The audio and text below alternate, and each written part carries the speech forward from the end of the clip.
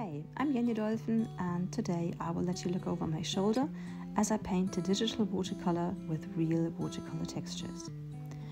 I've been a watercolour artist for all my adult life, using tiny details, very small brushes, and I love doing this, of course, but after a while my eyes just weren't up to that anymore.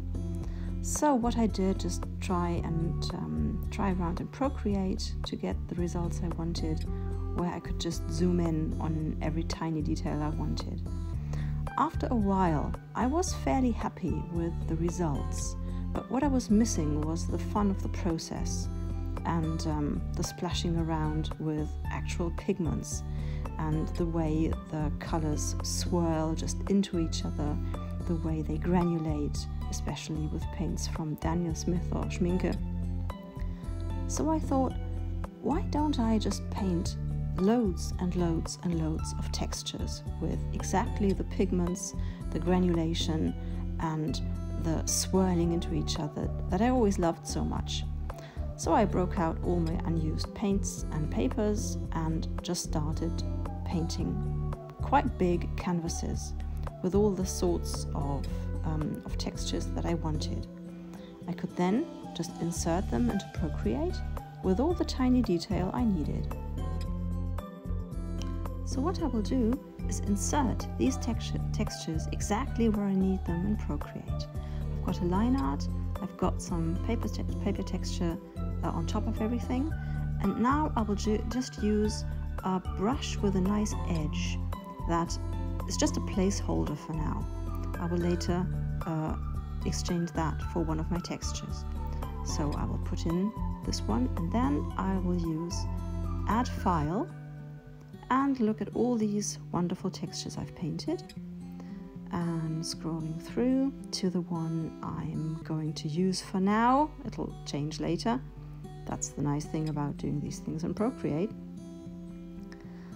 So I'm scrolling down to this one called Dappled Light, and it's imported now. It covers the entire area, but we just want that on the area we just painted. So we set this area to clipping mask, and now it's just where I just painted the placeholder.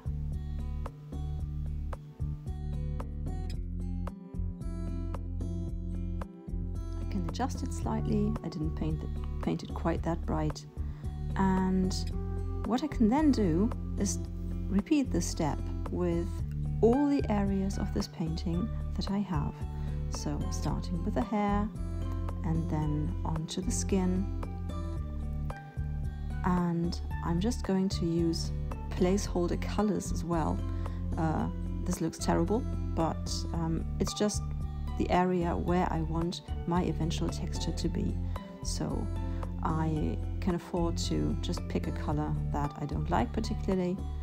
What I can't afford is to be sloppy, so I will just make sure I've got everything covered, most of everything, but that's watercolor for you.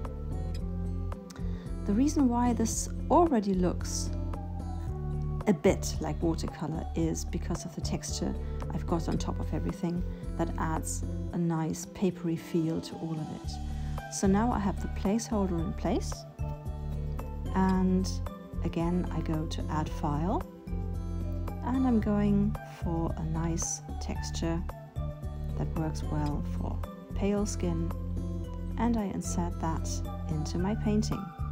It's quite rough because it's a quite big size, so I'm going to resize it, make it a bit smaller, and make sure I've got all the lighter bits, all the darker bits exactly where I want them to be. Merge my layers so this doesn't get too big, and then I go on to the next area that I want to replace. So instead of my placeholder for the hair, I'm going down to a wonderful texture called Tundra Sun that I've painted with the Tundra colors from Schminke. I've got a nice mix of oranges and deep purples here to set off the orange and really make it pop. I switch it around to find the combination I really want. This is it.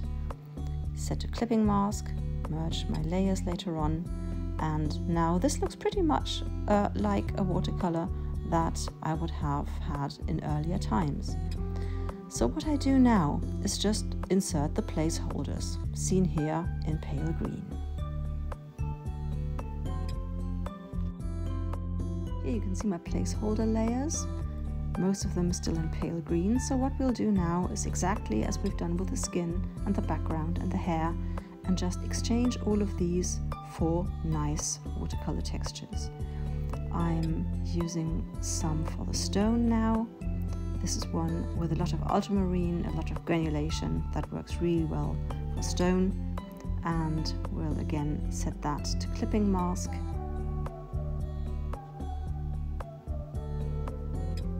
So now, once we've turned on the stone area once again, now we have here a wonderful texture for stone. And we're going to do the same thing for the shirt and hose and the tunic and the ornaments and everything else.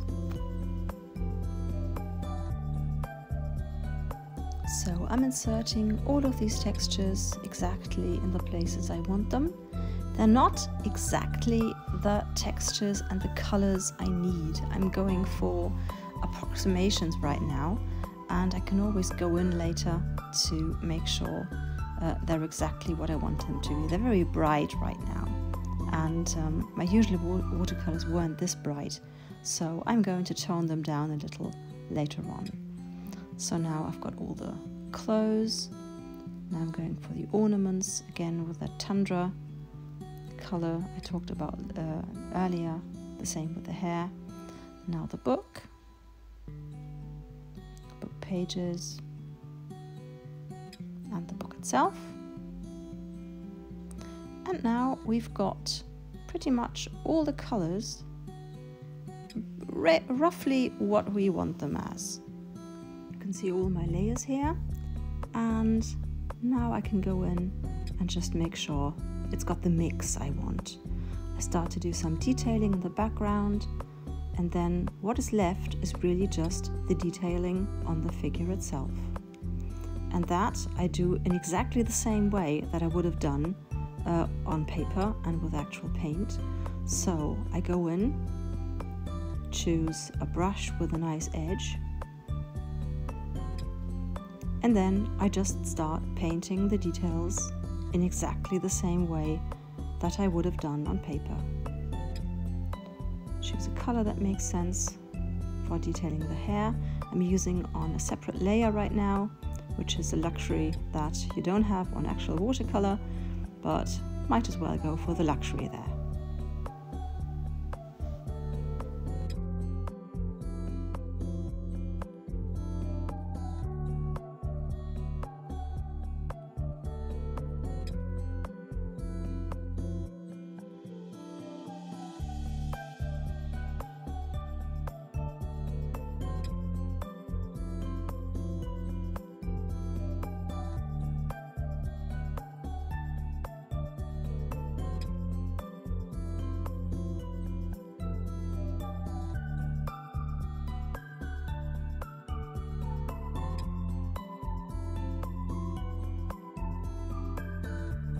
Again, I'm doing something that I would have done with normal watercolor, and that is to draw the paint out with water.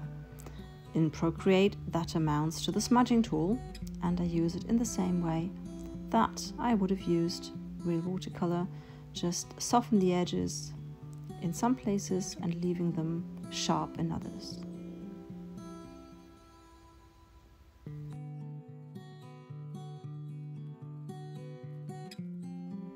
Now what I haven't done here, and what I would normally do with real watercolor, would be to go into different colors from time to time. So not everything is the same sort of brown that I have here. I'm going to do that later. You can see that later on the tunic, for example. So we'll see that later on. Smudging. So this is me just doing what I've always done, doing a lot of details with very fine brushes, tapering brushes, that I can then slightly adjust later, adjust the colors, make sure it's not just one solid color but changes hue a little bit. Here in the tunic, which has a bit of a brocade look going on there, you can see that I'm using pretty much the same color right now, but as soon as all of that is done, I can go in again and just dull down the colors in some places, and that's what I will do in the entire piece now. On the sleeve, on the hose, and then on the hands everywhere.